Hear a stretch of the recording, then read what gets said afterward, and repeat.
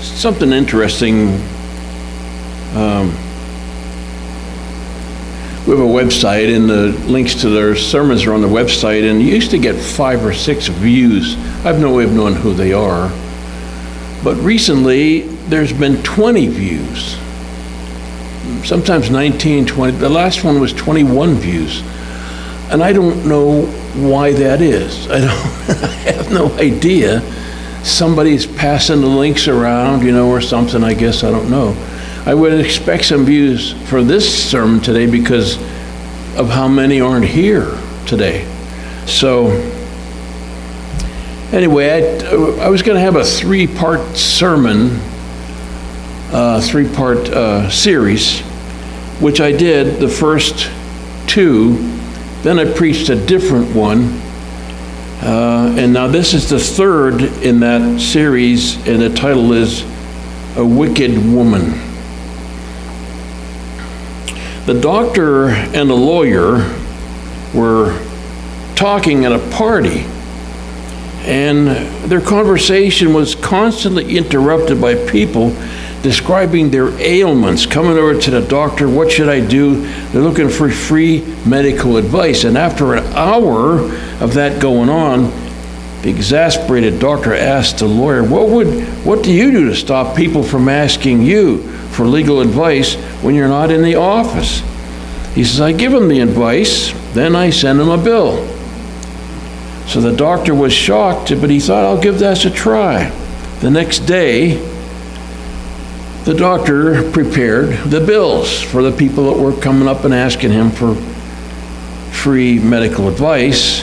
When he went to place them in the mailbox, he found a bill from the lawyer who gave him that advice. So first we talked about Elijah and how God used him to defeat the prophets of Baal, and they were evil people, by the way. Then last week we talked about how Elijah ran away from the threat of Jezebel, and God told him to go back the way he came. He was to anoint Jehu as king over Israel. I think that's how you pronounce that, Jehu. And God told him to anoint Hazael as king over Aram. We pick it up in 1 Kings 16, 29 to 33. In the 38th year of Asa, king of Judah, Ahab, son of Omri, became king of Israel, and he reigned in Samaria over Israel 22 years. Ahab, son of Omri, did more evil in the eyes of the Lord than any of those before him. He not only considered it trivial to commit the sins of Jeroboam, son of Nebat, which, by the way, was that Jeroboam led the northern 10 tribes away and led them into idolatry. He created 2 golden calves. He said, these are your gods, O Israel, who led you out of Egypt. That was the sins of Nebat. They started worshiping golden calves. But he married Jezebel, daughter of Ethbaal, king of the Sidonians, and began to serve Baal and worship him. He set up an altar for Baal in the temple of Baal that he built in Samaria.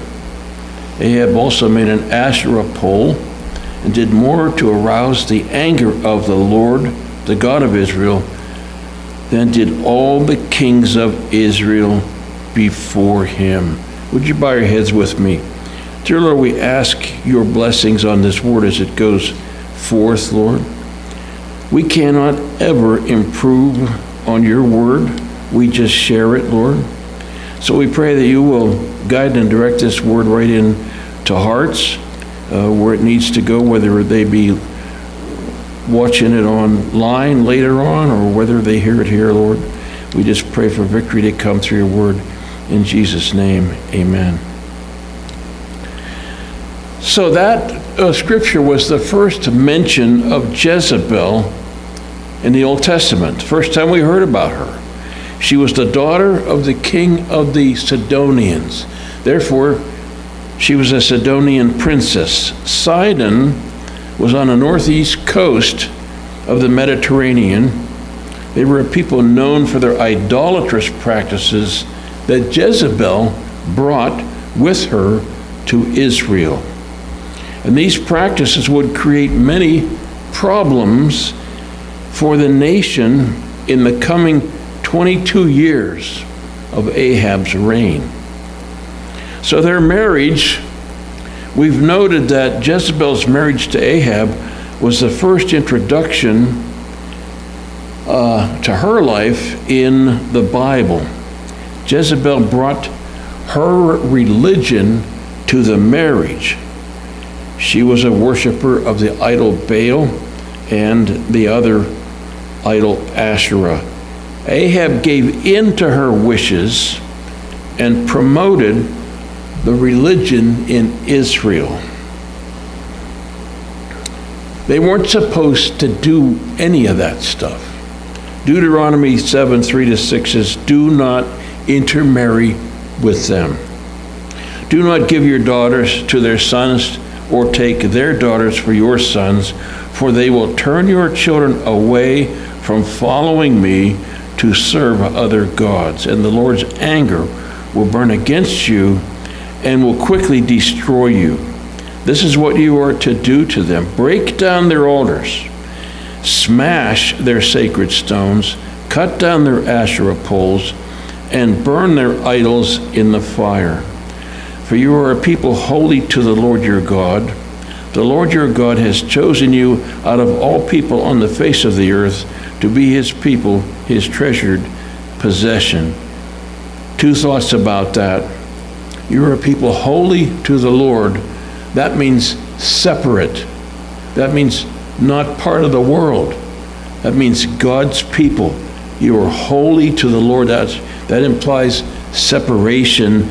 And the other thing, where God has chosen you, they were chosen to be the race of people from whom Jesus, his physical nature, his physical body would come. And so he was to descend from the line of David.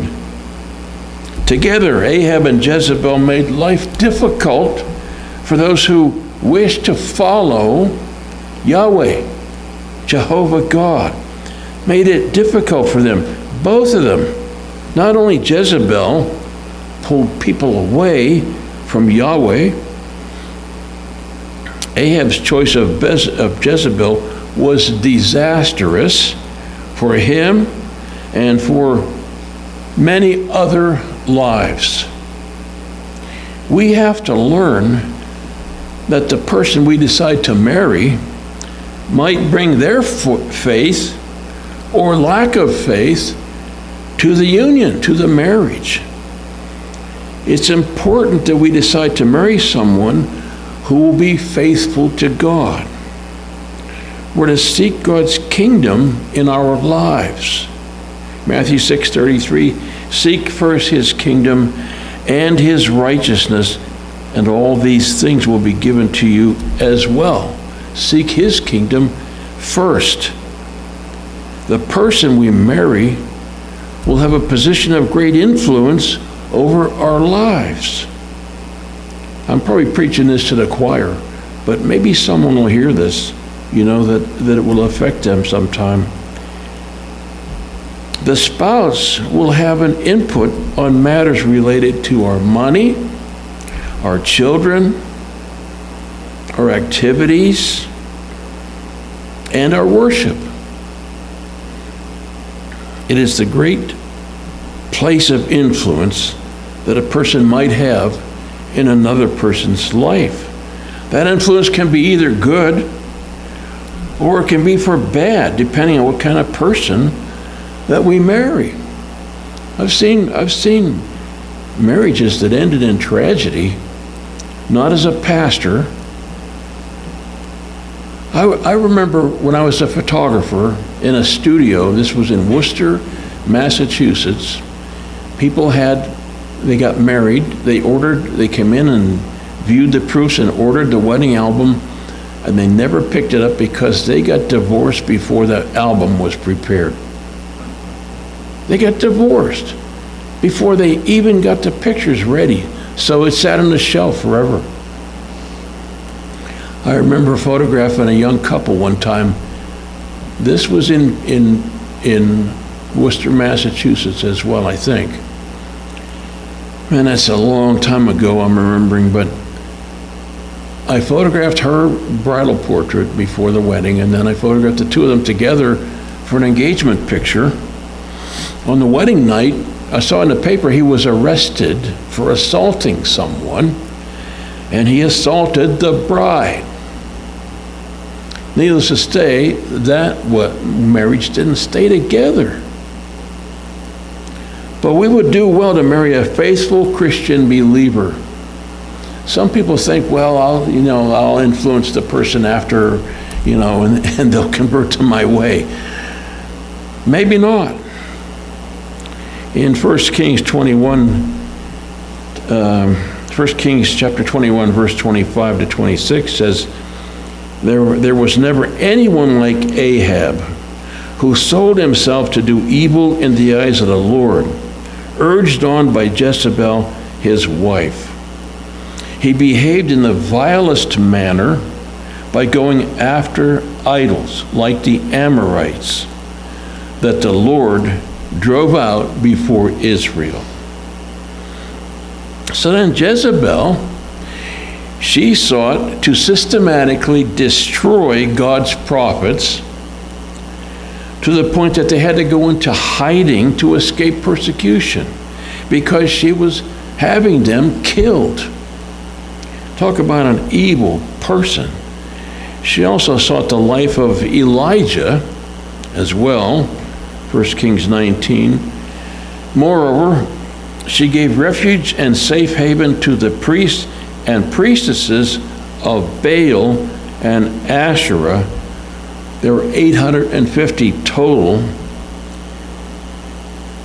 And Elijah's words in 1 Kings 18 said, "Now summon the people from all over Israel to meet me on Mount Carmel, and bring the 450 prophets of Baal and the 400 prophets of Asherah who eat at Jezebel's table." These were evil people.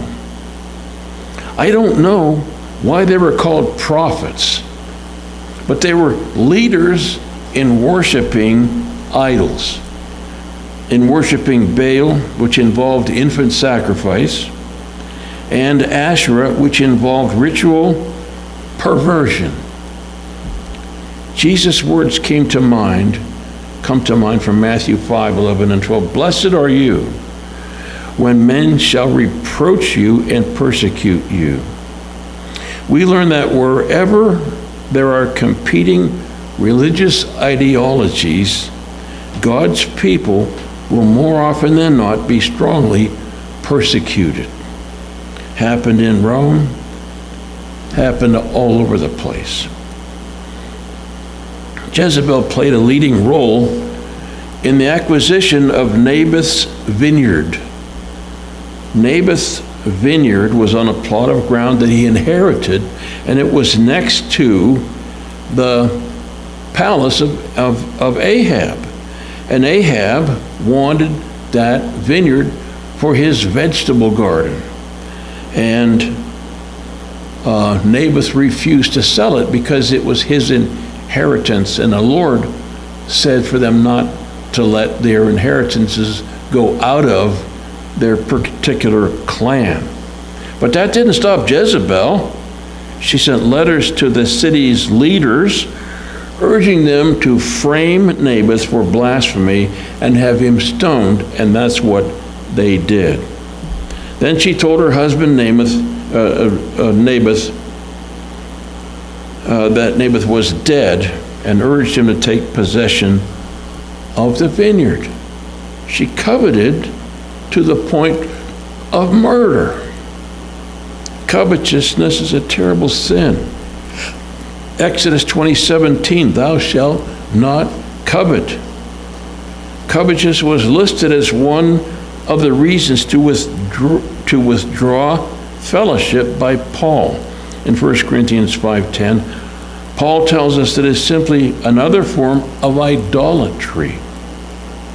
When we allow the desires of this world's possessions to take control of our lives, then there is no end to the evil that we would be willing to do. Such is the result of covetousness. Hebrews 13:5 says, let your conversation be without covetousness. So God had enough of that, and he promised death of Jezebel. Jezebel had done such wickedness to God's people in her life that God prophesied for her a terrible death. 1 Kings 21 and 23. And also concerning Jezebel, the Lord says, dogs will devour Jezebel by the wall of Jezreel. That prophecy was reiterated in 2 Kings 9 when Jehu was anointed king over Israel. And verse 1 says, the prophet Elisha summoned a man from the company of the prophets and said to him, now this is not Elijah, this is Elisha, who God said to anoint as Elijah's successor.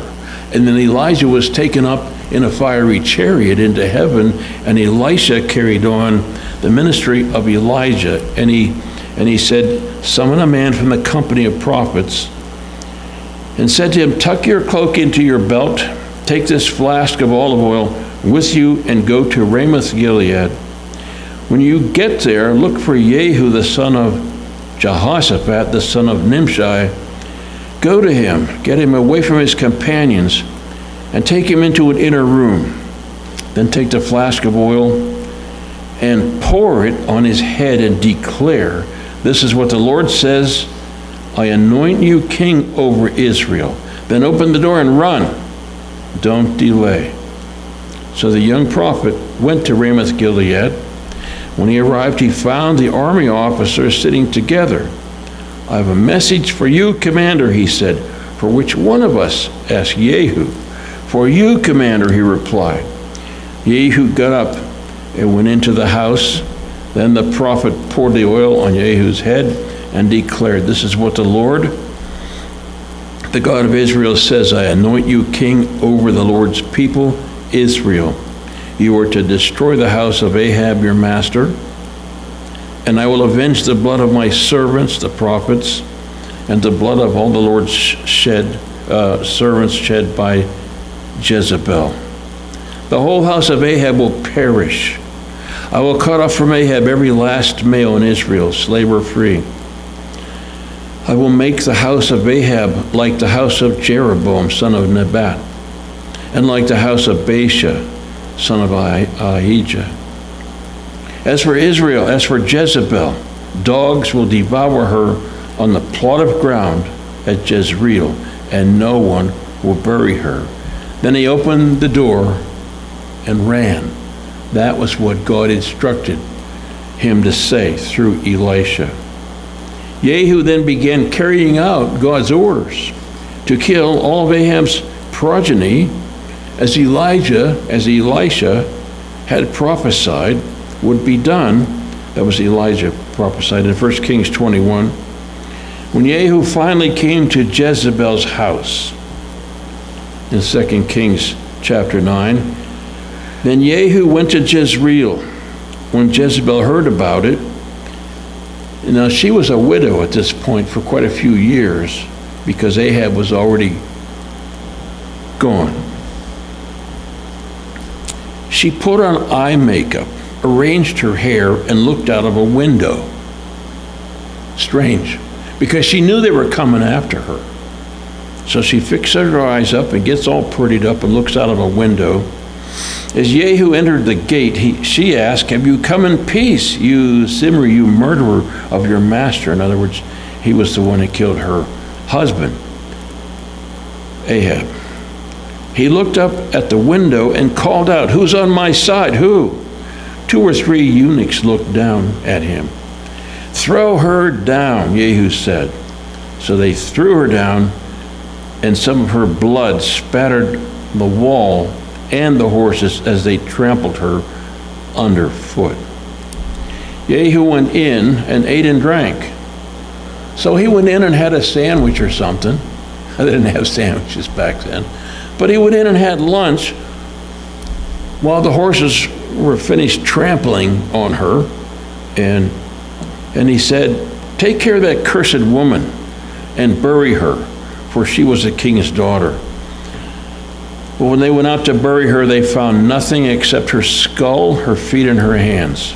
They went back and told Jehu, who said, "This is the word of the Lord that he spoke through his servant Elijah the Tishbite. On the plot of ground at Jezreel, dogs will devour Jezebel's flesh.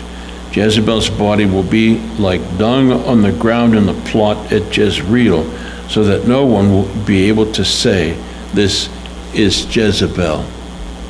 Now Jezreel is where the palace was, and the plot next to it was no doubt Naboth's vineyard. And she had him murdered so Ahab could have his vineyard for a vegetable garden, and I think that was the plot of ground, that Jezebel's body would be like dung on the ground in the plot at Jezreel.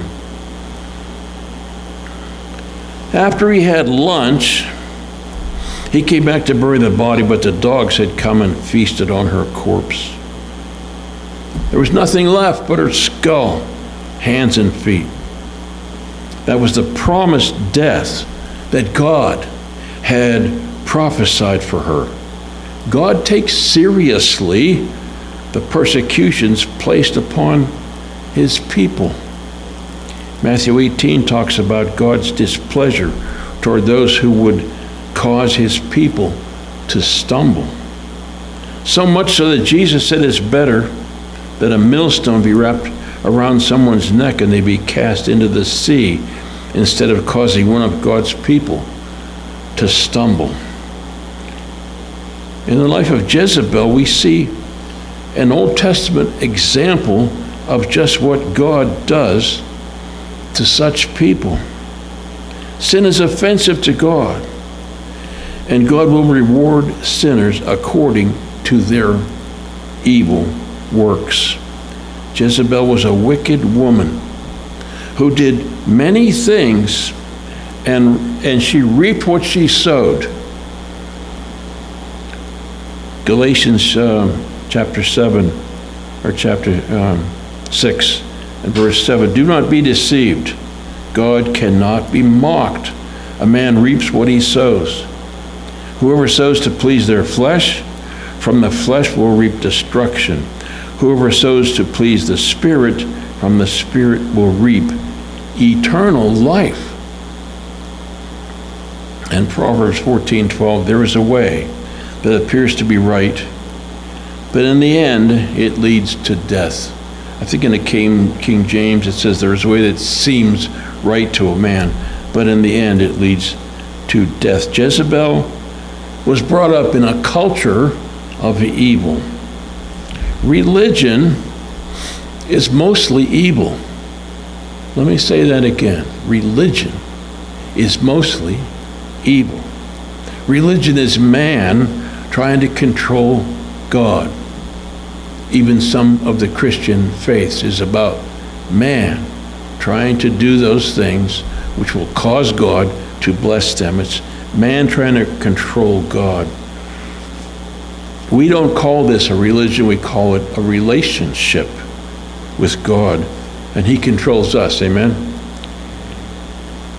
Jezebel probably thought that because her dad was the king, and because she was a princess, whatever they were doing was normal. Murder and perversion was their normal. She didn't think too much about it. Whatever you want, just take it, like Naboth's vineyard. She was murdering, killing off the prophets of God. We live in a culture of evil. Murder and perversion is normal. Our schools and the media portray murder and perversion as normal. When I say murder, I'm talking about abortion. They don't portray other murder as normal. The 10 Commandments had to be removed from public places because they might influence people. Morally, this country is upside down. This culture is upside down, even in churches.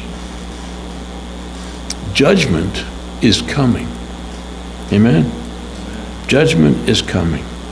Revelation chapter 2, beginning with verse 18, to the angel of the church in Thyatira write, these are the words of the Son of God, whose eyes are like blazing fire, and whose feet are like burnished bronze. I know your deeds, your love and faith, your service and perseverance, and that you are now doing more than you did at first. Nevertheless, I have this against you. You tolerate that woman Jezebel, who calls herself a prophet. By her teaching, she misleads my servants into sexual immorality and the eating of food sacrificed to idols. Verse 21. I have given her time to repent of her immorality, but she is unwilling. So I will cast her on a bed of suffering, and I will make those who commit adultery with her suffer intensely, unless they repent of their ways. I will strike her children dead. Then all the churches will know that I am he who searches hearts and minds, and I will repay each of you according to your deeds. There is a Jezebel spirit leading people astray. It never stopped. She makes every effort to drive a wedge between believers and God. She appeals to itching ears. 2 Timothy 4:3. For the time will come when people will not put up with sound doctrine. Instead, to suit their own desires, they will gather around them a great number of teachers to say what their itching ears want to hear. You don't have to look too far in the world today and in this country to see that happening. She appeals to envy. James 3:16, for where you have envy and selfish ambition, there you find disorder and every evil practice. She appeals to doubts. James 1:6-8, but when you ask, you must believe and not doubt, because the one who doubts is like a wave of the sea blown and tossed by the wind. That person should not expect to receive anything from the Lord. Such a person is double-minded and unstable in all they do. She appeals to lust. 1 Peter 2:11, beloved, I urge you as sojourners and exiles to abstain from the passions of the flesh, which wage war against your soul. This is from a commentary I found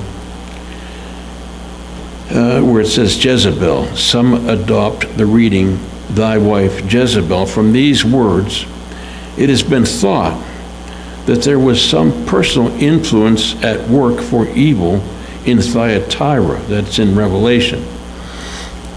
Whether in the household of the angel or not is at least doubtful. The sin alleged against her is the same for which the Nicolaitans are condemned, which is fornication, and the eating of things sacrificed to idols. If that view is right, the leader of the exorcist is a woman regarded by her followers as a prophetess, as one with a real message from God, but viewed by the Lord of the churches as a very Jezebel, teaching and seducing the servants of God. For letting her alone, for being timid, paying too much deference to her spiritual pretensions, for failing to see and to show that the so-called deep things of these teachers were depths of Satan, the chief minister is rebuked. A large number of respectable critics regard Jezebel as a name applied to a faction, not as belonging to an individual. It seems best to view the name as symbolical, always remembering that the Jezebel spirit of proud, self-constituted authority, vaunting the claims of superior holiness or higher knowledge, linked with a disregard of and perhaps a proud contempt for legalism, and followed by open immorality, has again and again run riot in God's churches. Jezebel was a wicked woman. She was a murderer. She had no regard for human life. She had no respect for private property. Jezebel had influence in high places, evil influence in high places. So here we have a weak-willed man in a high authority in the nation, in the highest place of authority in that nation. And we have an evil, influential woman from outside of the Hebrew culture. Ahab married her for influence with her father Ethbaal. Jezebel exerted way more influence than God would tolerate. She imported evil idolatry, Baal worshiping, baby killing, perversion, Asherah worship. She brought their evil worship leaders and she supported them. They ate at her table. The result was a disaster for everyone involved. Ahab was killed. All of Ahab's sons were killed. And Jezebel was killed in the most gruesome way. And there wasn't enough left to her to make a grave. The Jezebel spirit always tries to drive a wedge in between the one true God's worshipers and those who go the way of the world. God's way is not the way of the world. Jezebel doesn't have to be a woman. A man or woman can have a Jezebel spirit about them. A movement can have a Jezebel spirit. How can you know? The Jezebel spirit will not promote the gospel. The Jezebel spirit will not promote the gospel. It will not honor Jesus as Lord. We know that God's word, we know what God's word says. We know what his will is. Read the book. Live the word. Anything else, anything that causes unscriptural division in a church can be a Jezebel spirit. Jezebel's body was destroyed, trampled by horses, devoured by dogs. But the Jezebel spirit is still alive. I'm not talking about her spirit. I'm talking about the Jezebel spirit, causing as much trouble as possible. You can see that in churches. Not the churches like us, but churches that, the churches in which the salvation is by the church, not by Jesus, in which the church itself is more important than Jesus or God. Guard your heart. You know, we have to be vigilant. I remember, this is more than 20 years ago, had a woman started coming to church down in Altoona there, and she was acting like a super Pentecostal woman and all that, and she started gathering people around her. It was a faction, and she wanted them to call her Mama Vicky. She was looking for a title, Mama Vicky. And she was gathering these people. It was a faction. It was a division. We have a very wise pastor, and he got rid of her.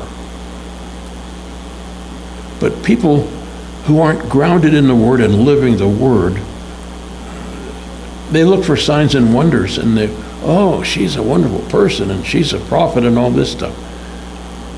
But she wasn't. She wasn't. Those are dangerous people to the church. Amen? So we have to guard our hearts.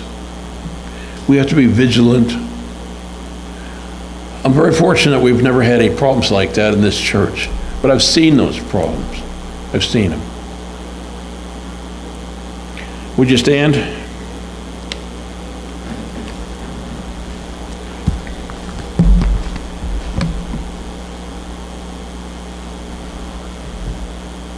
I love this church. I love the people in this church. Even the ones that aren't here. Even the ones that aren't here. And I pray for all of you at least twice a day. Yep. If I wake up at night at 3:30 in the morning, I just start praying for you guys. Everyone, by name, every single one of you. And you guys included. And Mark and Sherry, the other couple that started coming, and Nancy. Nancy, by the way, will be back at the end of this month. She was going to come back in August, but she said she's probably going to be here at the end of this month. She sent me a whole bunch of pictures, and she isn't in any of them. They're just scenes.